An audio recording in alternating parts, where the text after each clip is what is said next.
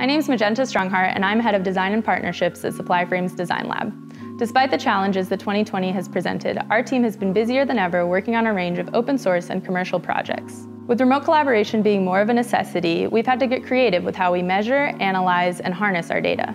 Liquid Instruments was kind enough to provide several of our teams with their Moku Lab 12-in-1 hardware platform, which combines the digital signal processing power of an FPGA with analog inputs and outputs. This simplifies workflows by offering access to 12 professional-grade instruments in a single solution, ranging from an oscilloscope to a spectrum analyzer, data logger, and more. Support for Wi-Fi, Ethernet, and USB also provided some of our teams with the connectivity they needed to collaborate in this new normal. Let's dive into some of the most ambitious projects and products that came through the Design Lab in 2020. HandIQ is a device that promotes hand washing and individual hygiene through multiple types of feedback. This is accomplished through the use of multiple sensors and Bluetooth technology that anonymously detects a person's presence in any shared space. HandIQ has been under development at the Design Lab since its inception, but received an accelerated launch this year in response to the pandemic and is currently available for pre-order.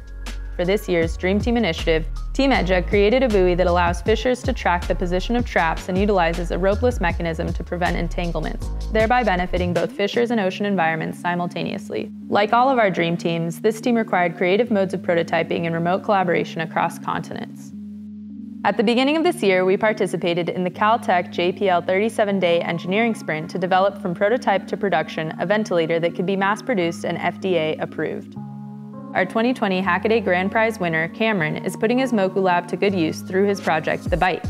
This hands-free universal interface addresses our open call challenge for the United Cerebral Palsy of Los Angeles. User inputs like mouse movement and clicking are all accomplished using only the mouth, giving people with limited mobility a capable means of interfacing with their electronics. Over the last few months, we've been involved with another unique interface thanks to Loomia, an interactive tile that features their impressive e-textile components. We're incredibly proud of the work we've been able to accomplish this year, due in no small part to our dedicated partners and community of innovators.